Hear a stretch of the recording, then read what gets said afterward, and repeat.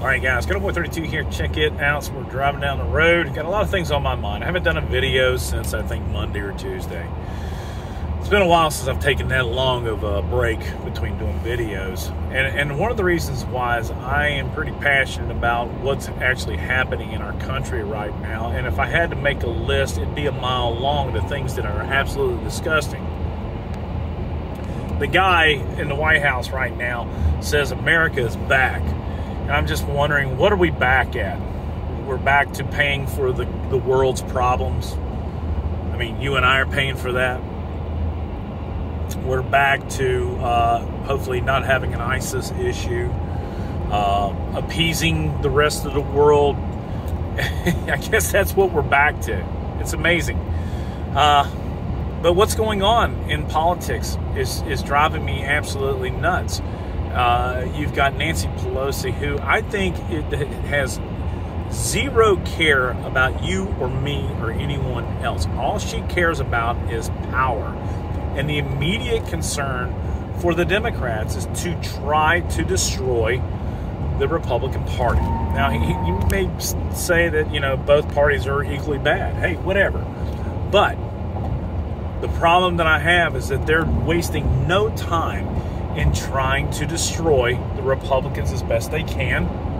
They want to take Donald Trump and impeach him for what reasons? This whole thing about we're going to heal the country. Now, what they're doing is they're going to heal for their part. Then you've got these commissions. They're going to put a commission on reforming the Supreme Court. I didn't know the Supreme Court needed to be reformed. Hey, because we don't like what's going on right now, we have the ability or the power. We can go ahead and stack the courts. We can get rid of the filibuster. These things are absolutely terrifying to me because they have no restraint. Knowing is telling them no. And that is absolutely terrifying. And they're going to do what they want. They got a 50-50 split in the Senate. And Kamala Harris just the other day, well, they went ahead, Senate, and they approved this new stimulus package. $1.9 trillion of debt that you and I will put forth. Now, I'm all about helping our fellow man. Hey, but the problem is that the stimulus bill that they put out, 65 or 70% of that whole thing has nothing to do with COVID. It's to pay off the debt that these local municipalities like New York City, the high tax regions, we're paying off their debt. The country is bailing out these high tax areas, Democrat-run areas. I have an issue with that. We will be saddled up with this debt forever. Our children will be saddled up with this debt forever. A $15 minimum wage. Let me ask you a question. Put in the comments section down below what you think the effect of a $15 minimum wage. Even Bernie Sanders says that you can't put something like this into effect immediately. I mean, hey, if you have an organization or company and you're doing well because, one, your efforts as the owner, you're kicking ass and taking names. Secondly, you've got people who are doing a great job. Pay them accordingly. Now, if you've got somebody out there with crayons putting paper together and that's all they're good for, okay, fine. But to force companies, one, to make a $15 an hour wage, what's going to happen then? Well, they're going to lay people off. What's next? We're going to force people to hire? Next thing you know, you've got a commission on what is right and what is wrong in the news that we receive. So our First Amendment, we're going to have a commission on what is allowed to say in our First Amendment. Guys, think about what I'm saying to you.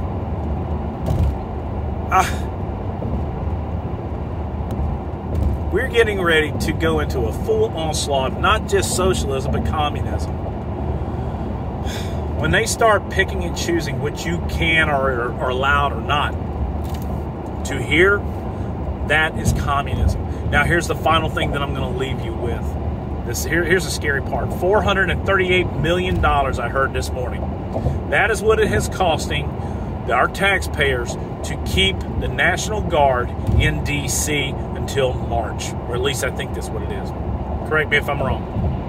Why do you suppose they are keeping the National Guard in D.C.? Is it because they fear an insurrection? I'll tell you one reason why it is.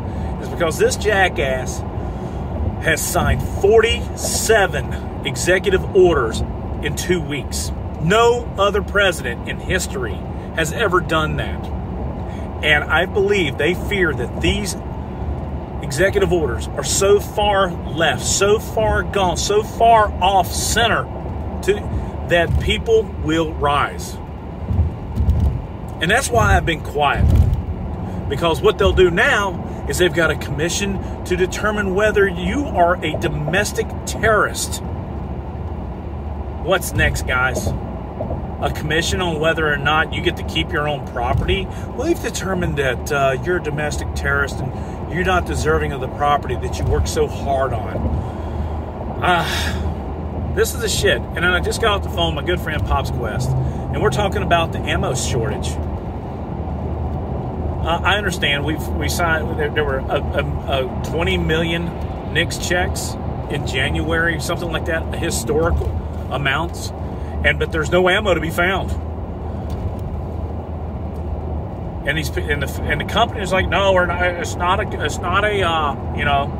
what do you call it? Whatever, where they make up some kind of story. Well, where's the ammo, guys? Where's the primers? Where is this stuff?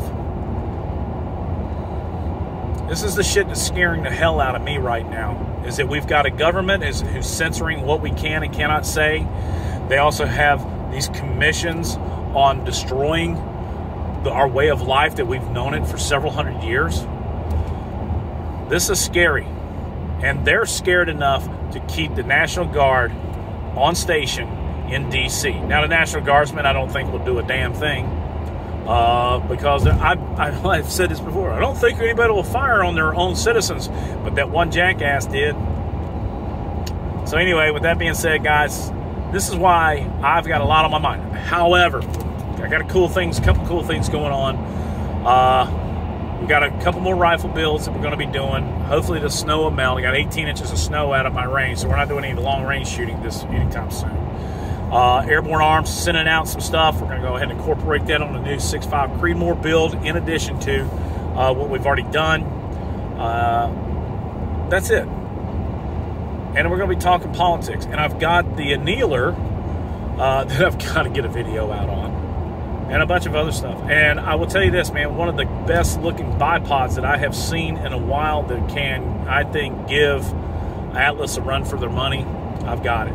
So that being said, let me know what your thoughts are down below. Where are we going as a country?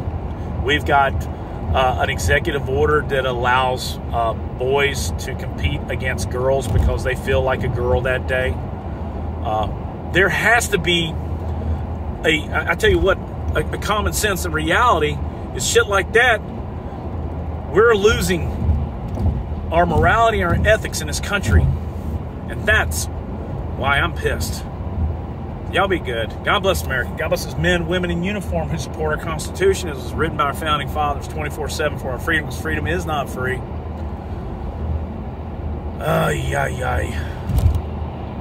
Y'all be good. I'm out of here.